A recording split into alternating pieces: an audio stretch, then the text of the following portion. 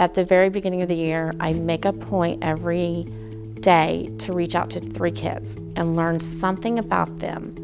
And then try to remember that, and I usually go back to my desk and write it down because I'll forget. But then the following week, I'll bring it up into conversation with them.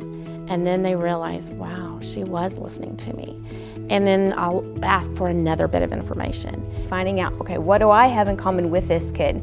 I know I'm a grown adult, but there's something. Either I have a history as a child, or I've got my own kids who have their personal experiences that can relate to other kids. Just talking about their experiences, talk about my experiences. I get to know them, I get to know their personality, I talk to them a lot. I just am real. I just let them know I'm a real person. I like to have what I call social time in my classroom, and that's where we all sit and we chat. There are times where you'll walk in and you'll see that we're not really doing anything academic. We're sitting and we're chatting, and I'm letting my kids know that they can open up to me.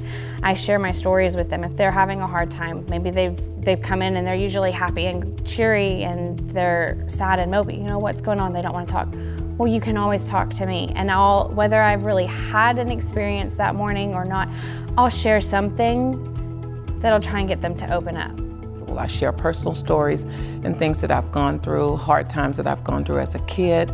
They thrive hearing stories about, my children or me or my little nugget dog Henry, or, And I think just trying to connect with them, or even like right now with all the books, I went in and asked kids, hey, how many books did you get? Or what's been your favorite book? Or like, let me see some of your books, just making that connection that you wouldn't normally make just passing by them in the hallway. It's something that is a process. The moment they walk in your classroom, you don't have them right away. They have to trust you. And so for me, it's really connecting to the kids, knowing what they like, knowing what they don't like. And so just trying to relate that in as much as I could and letting them know that I care. And I think that's something you should do with all your kids, not just the ones you struggle with.